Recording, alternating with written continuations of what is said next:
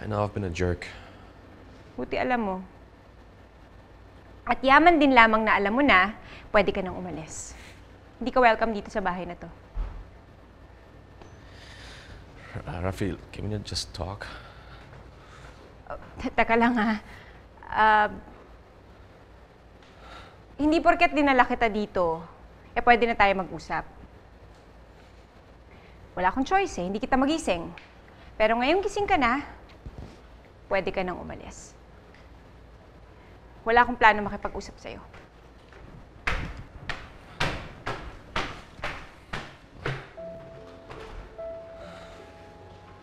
Hey you. Look at me. Do I look happy? I'm not happy. You? Hey you. Look at my face. Do I look happy? I'm not happy. Are you?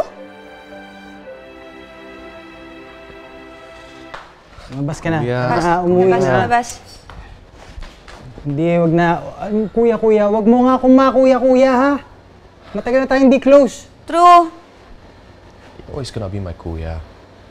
Hindi ko pa nakakalimutan lahat ng mga advice na binigay mo sa akin. Tungkol kay Raffy. Sa buhay. Sa lahat. Ba nalimutan mo na ba? Na nakiusap ako sa'yo na huwag kang babalik at magpapakita dito uli. Yeah, alam ko naman sinabi mo sa akin yan pa seryoso talaga mag-cut ties with Raffy.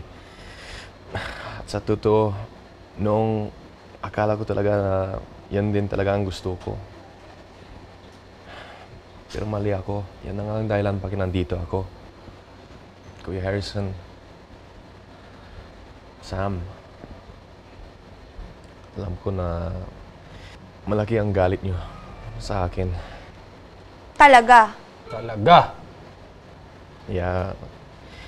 And I know I deserve all your anger. I really do. Noong naghiwalay kami ni Raffy, I also broke your guys' hearts. Kaya wala akong masasabi kundi I'm sorry. I'm so sorry. I'm sorry, Kuya Harrison.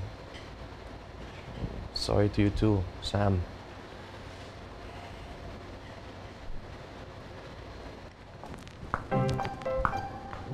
Oh, wow!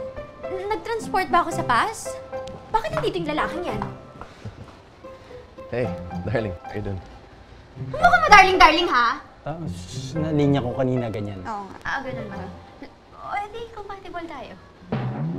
O, going back to you. Bakit nandito ka?